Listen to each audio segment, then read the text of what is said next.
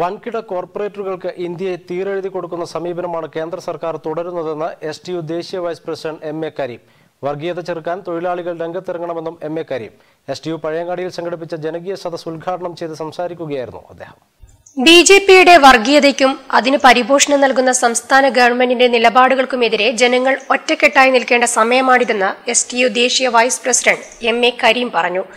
കല്യാശ്ശേരി മണ്ഡലം STU സംഘടിപ്പിച്ച ജനകീയ സദസ്സ് ഉദ്ഘാടനം ചെയ്യുകയായിരുന്നു അദ്ദേഹം.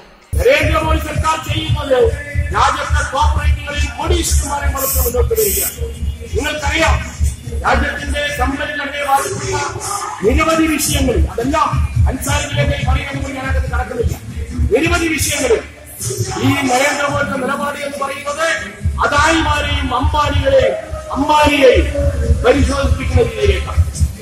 സംസ്ഥാന മോട്ടോർ തൊഴിലാളി union vice president A.P. Badaruddin അധ്യക്ഷത വഹിച്ചു. ജില്ലാ മുസ്ലിം ലീഗ് സെക്രട്ടറി അൻസാരി തില്ലങ്കേരി മുഖ്യപ്രഭാഷണം നടത്തി.